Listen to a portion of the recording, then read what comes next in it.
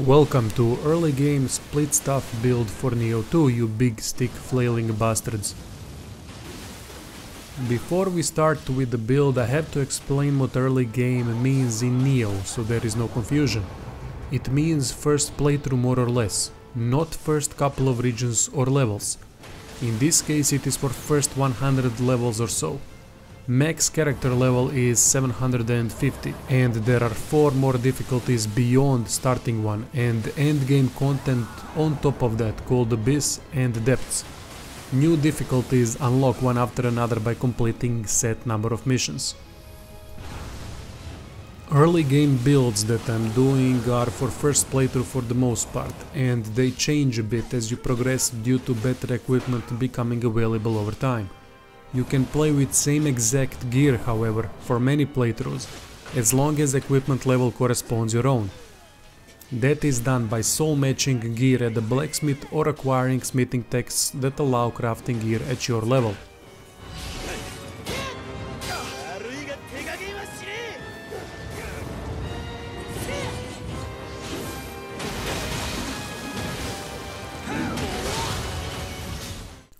Before levels 50 and 60 builds are not really possible, at least not very effective ones. Up until then it is best to go for balanced stat distribution with additional points into magic in this case, but also make sure to match requirements of the armor set you plan on using. Set I am using in the video becomes available in 5th region and it is heavy one, so start investing a bit into stamina and strength, just a bit from the get-go so you don't fall behind. At around level 100 stats should look something like this. 17 constitution and 15 stamina are a must because that total of 32 points unlocks guardian spirit bonus we need. If you get smithing text for Onishibata set, then strength at 15 is not needed. From level 100 onward continue leveling magic, heart, courage and constitution. Secondary weapon are hatchets that are part of Onishibata set. This set in particular is fantastic for this Splitstaff build because of damage reduction taken mid-attack, damage taken reduction overall, and decreased attack from high stance. Last bonus would be awesome too, but we can't get it at this point. On hatchets try to get all ablaze duration special effect, which I didn't have at this point. Primary weapon can be any Splitstaff you like as long as similar special effects are present. Special effects can be re-rolled with tempering option at the blacksmith. On armor pieces most important bonuses come from chest piece. Life recovery through Amrita absorption and elemental damage taken reduction. Try to get attack bonus on gloves too.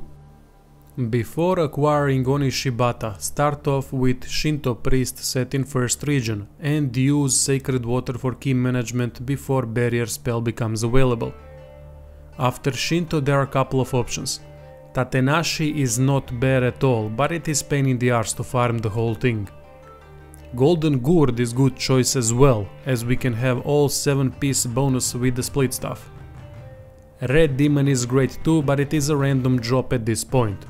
If you plan on using Red Demon, then definitely have Fire Talisman or Infernal Onibe's Soul Core to apply fire element to Splitstaff versus enemies that aren't resistant to fire.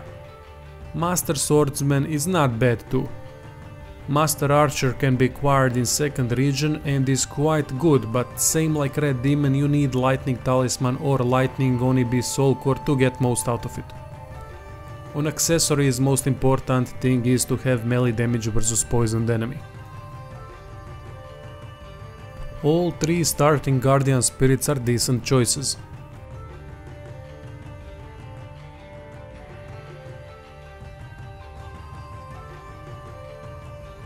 After them switch to Usura Hicho and then use Genbu.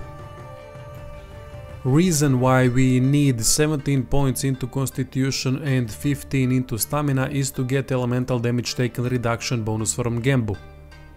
Soul cores we want are on Ryoki because damage taken mid attack reduction, Yatsu no Kami because of melee damage versus poisoned enemy, and ideally last one should be Onibe's Soul Core to have ability to apply element to our weapon without the need for talismans. Secondary Guardian Spirit should be Inosasao because of damage taken mid-attack reduction. Primary active skill here is Dragon's Dance. Make sure to get the upgrade as well. In this video you will see I frequently forget to apply this increased attack buff from Dragon's Dance. Don't make the same mistake. Thing about Dragon's Dance is that it is far more effective when you get couple of levels due to key requirements and less damage reduction bonuses available from the start. So it is better to focus from the very beginning on active skills such as Unruly Revolution, Shapeshift Strike and Ordinary Strong Attack while continuously holding Strong Attack button. Besides these active skills, get as many blue upgrades as possible. From hatchets we only need All Ablaze.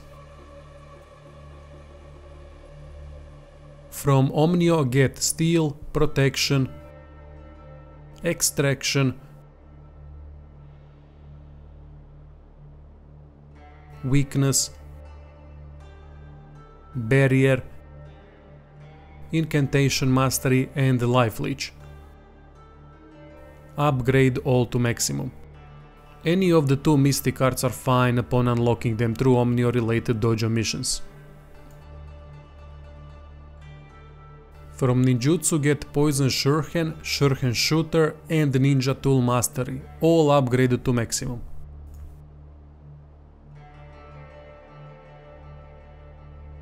When Hidden Tea House becomes available, I would recommend Takenaka or Honda Clan.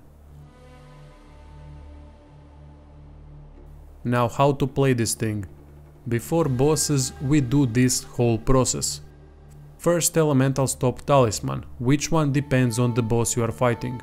Then Protection, Steel, Extraction, Barrier, switch to Hatchets and activate All Ablaze, switch to Splitstaff and apply Purification Talisman versus yokai bosses or any other element that would be good against human bosses. Now we enter the fight, cast Life Leech and Weakness on a boss and poison them if possible. Try to position yourself first before starting Dragon's Dance. This depends on the boss you are facing.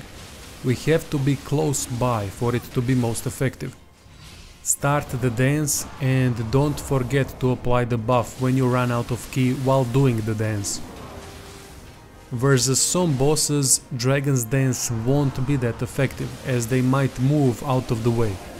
In that case, use other active skills like Unruly Revolution and Strong Attack while holding the Strong Attack button. Don't forget to reapply debuffs on bosses when they change realms, and also reapply your own buffs. I don't bother with All Ablaze anymore, but focus on Barrier, Steel, Extraction if needed, and Purification or any other elemental talisman. Remember that whenever you hold down any attack button with Splitstaff, be it with active skills or normal attacks, your attacks change by adding more hits or by adding reach. That is the special thing with Splitstaff. Anyway, that would be all, thank you for watching and enjoy!